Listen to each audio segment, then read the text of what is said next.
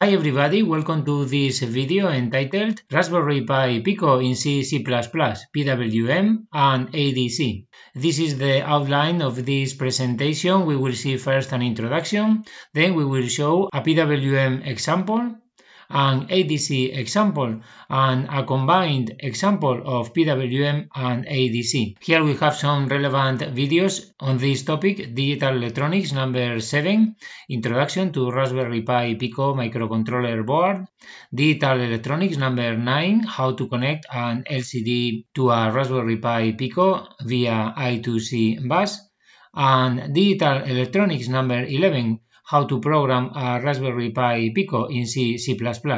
This one is especially interesting because today we are going to continue with the programming of the Raspberry Pi Pico in C++. In this previous video, QSpice number 3, we presented how to digitally control a buck converter in closed loop.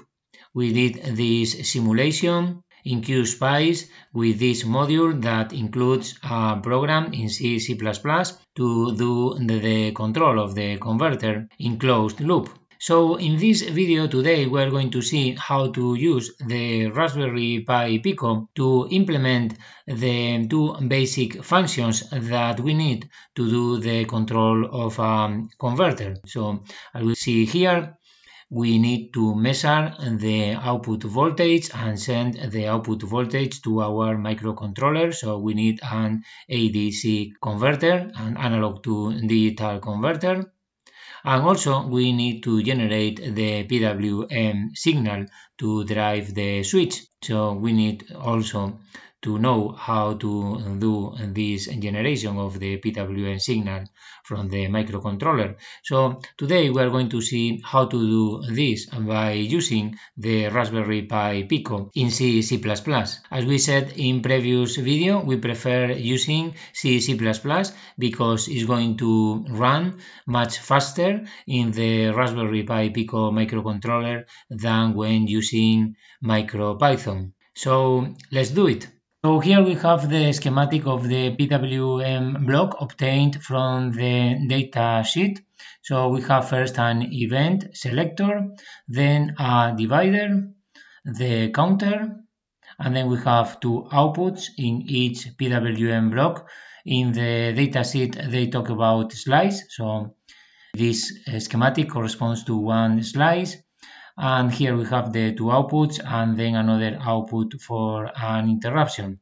And here below we have the waveforms. In the default mode we have the ramp, which is generated by the counter, and then there is a comparison with a given value, and then we obtain the PWM waveform at the output of the module. This is the default mode, but we have another mode which is called in the datasheet the phase correction, and in this case we have a double ramp, and then the PWM signal is generated in this way by a comparison with a given value in a similar way. Today we are going to focus on this mode, which is the default mode. So we have the typical ramp, as we have seen many times in previous videos, and then we will be generating a PWM signal with a variable duty cycle and a variable frequency. A very important element in the PWM module is the clock divider, because with this we can adjust the frequency of the PWM signal. So as we can read in the information, each slice has a fractional clock divider configured by the div register, which is an 8 integer bit, 4 fractional bit clock divider. So is very flexible, and with this we can reduce the count rate by a factor of 256, and even with this clock divider we can get frequencies as low as 7.5 Hz from the main system clock, which is 125 MHz. So here we have some examples, for example, for the integer part of the div register equal to 1 and the fractional part equal to 0. the counter enable signal is always equal to 1, so we will have a clock equal to the main clock, 125 MHz. If we select 3 for the integer part and 0 for the fractional part, then we will have a signal like this. So we have a pulse every 3 pulses of the main clock, and then we have other possibilities and combinations, but today we are not going into all the details. Of course, we are only interested in generating a basic PWM signal for our DC-DC converter. So for more information, you can go to the microcontroller data sheet, which is this document available from the internet, and in section 4.5 you have all the information. And other very important information that we need to program the microcontroller is in this document, Pico C++ SDK, libraries and tools for C++ development on RP2040 microcontrollers. Here, if we go to this section, hardware PWM, then we will find all the information related to the APIs for programming the PWM. So we have here some of these functions. Today we are going to use the functions that are highlighted here, the setting of the clock divider, the setting of the wrapping, so this is to set the frequency, the set channel level to set the on time, the duty cycle at the end, and then the enable of the slice of the PWM module that we are using. And here we have an example of a PWM program. We are going to use our Raspberry Pi Pico using the channels GP0 and GP1. So these are the two pins that we are going to use to generate two PWM signals, and in this part we have the program. So here first in these lines what we are doing is to turn the onboard LED, so we can see that the board is correctly supplied. Then here on these lines we are setting the GP0 and GP1 to become PWM outputs. Here we are finding out which is the number of the slice corresponding to GP0. In this case is the slice number 0, but in other cases maybe we need to do this to be sure that we are using the correct slide. And then we will use this variable slice number in order to program all the necessary variables for our PWM module. For example, here on this line we are setting to 1 the clock divider, so the frequency is going to be the same as the main system frequency.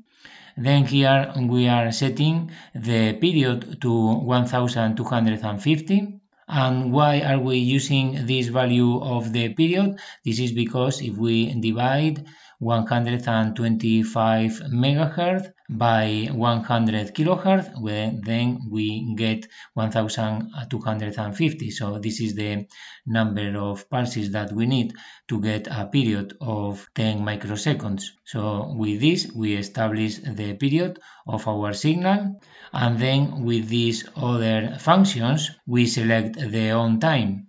So we are giving here the level at which the output of the PWM signal is going to change.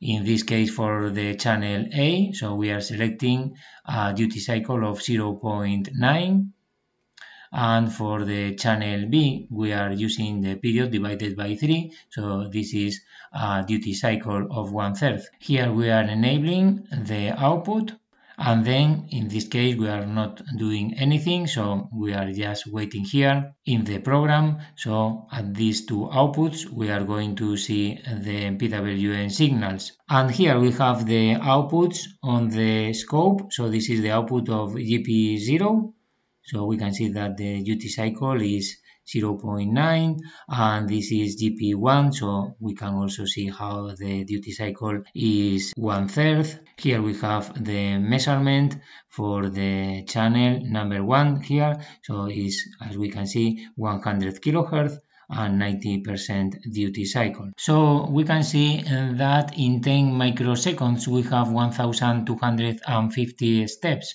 to change the duty cycle. So this is 8 nanoseconds. Each unit is 8 nanoseconds, so this represents 0.08%, which is a very good accuracy to generate the duty cycle. Here we have some information related to the analog to digital converter. It's based on a successive approximation register.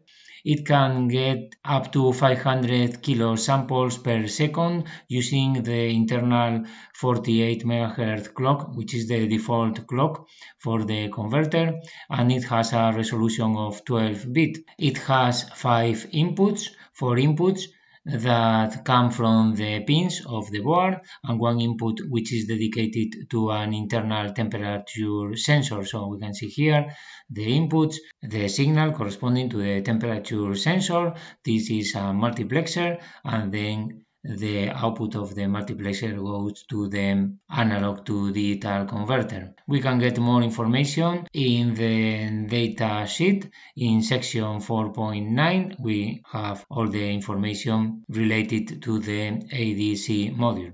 Here we have some more information related to the internal operation of the ADC. So we have here the 5 inputs, the sample and hold block, then we have the SAR controller, the digital to analog converter, and the comparator is the typical structure of this type of analog to digital converters. So operating at 48 MHz, we get a conversion time of 2 microseconds, which is very good, is 500 kilosamples per second. To program the ADC, we need to know also the functions that we have available. So in this document, Pico C++ SDK, section 411, we have the hardware ADC, and in this section we can consult the information of all the functions. We have here some of them. Today we are going to use only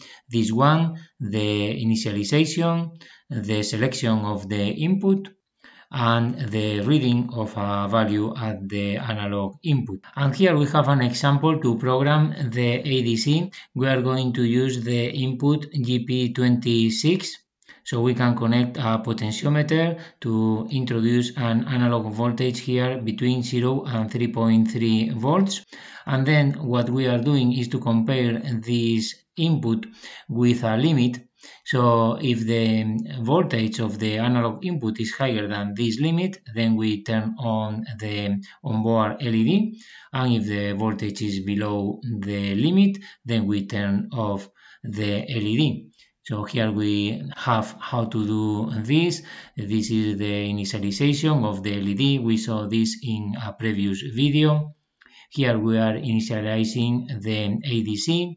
We initialize the input 26, so it's going to be high impedance. Here we select this input, this pin, the input number 0 for the ADC converter to read the value. And then here we are doing a loop in which our limit is 1.8 volts. So now we are reading the value of the analog input. Here we are comparing, so if the value is higher, then we turn on the LED, and if it is below the limit, then we turn off the LED. For this we have obtained here the corresponding value, so we are measuring the result here of the ADC converter is 12 bits, so the value is going to be between 0 and 4096, so we are converting here to the corresponding value in this range and do the comparison. We wait 250 milliseconds and we start again. And here we have a more complete example, more similar to what we are going to do when controlling a DC-DC converter. So what we are doing here is to measure the analog signal which is between 0 and 3.3 volts and generating a PWM output of 100 kHz and with a duty cycle which is proportional to the analog signal. So here we have the program. We are setting up the LED pin, the ADC converter, the PWM module, as we have just seen. And then in this loop we read the value of the analog signal, and then we set the duty cycle proportional to the analog value. The analog value is going to be between 0 and 4096. So we divide the result by 4096 and multiply by the period to get the value of the duty cycle. We wait for 100 milliseconds and then we go again to generate the next value of the duty cycle. And here we have some results from this program. This is for an analog input of 1 volt. So this is the output that we get. And the frequency is 100 kHz and the duty cycle is something like 31%. In this case is for 2 volts.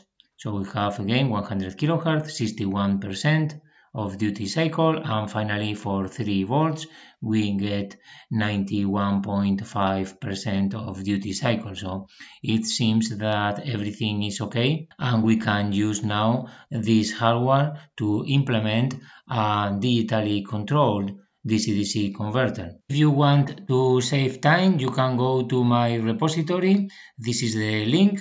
And then there you can download a copy of all the programs that we have seen today. Well, this is the end of this presentation. I hope that you find this information useful. Please let me know if you have any comment or question. Thanks for watching, and I hope to see you in the next video. Goodbye now.